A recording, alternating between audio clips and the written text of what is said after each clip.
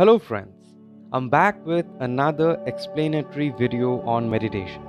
This time it's the next part of Vipassana meditation. In the first part, we discussed about its origin, meaning and how to do it. Today, we will focus in understanding deeply about how exact you can be while doing it. So without further ado, let's start on with the session.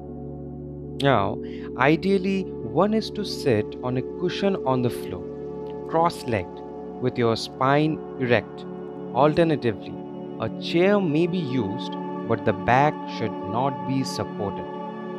The first aspect is to develop concentration through samatha practice. This is typically done through breathing awareness.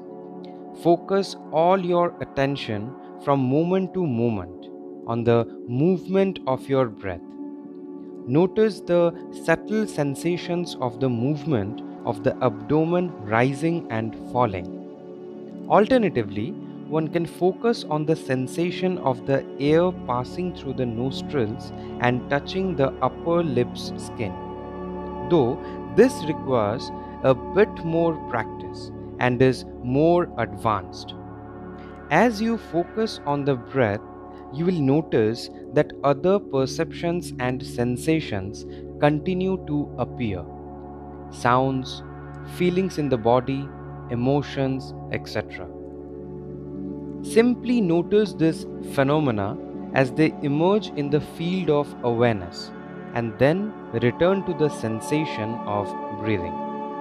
The attention is kept in the object of concentration, while these other thoughts or sensations are there simply as background noise.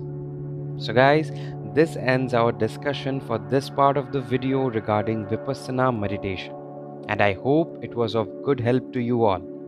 In the next part, we shall talk about everything that is left regarding Vipassana meditation.